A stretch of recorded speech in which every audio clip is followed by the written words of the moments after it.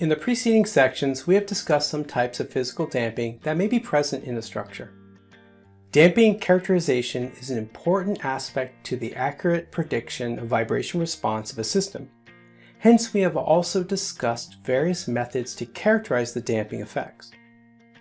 Because the basic nature of the energy dissipation is not clearly defined in real structures, viscous damping is still often used to approximate nonlinear behavior.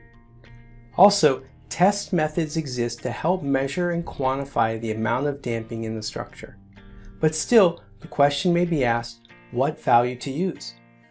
To that end, we provide these suggestions. The damping value and method chosen should be validated with testing whenever possible.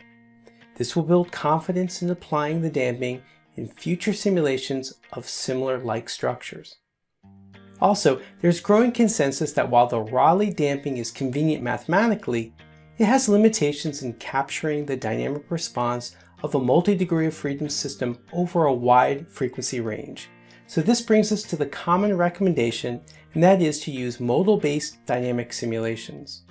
These permit frequency-dependent damping ratios and can help overcome the limitations of Rayleigh damping and help fine-tune the dynamics and damping response of the system.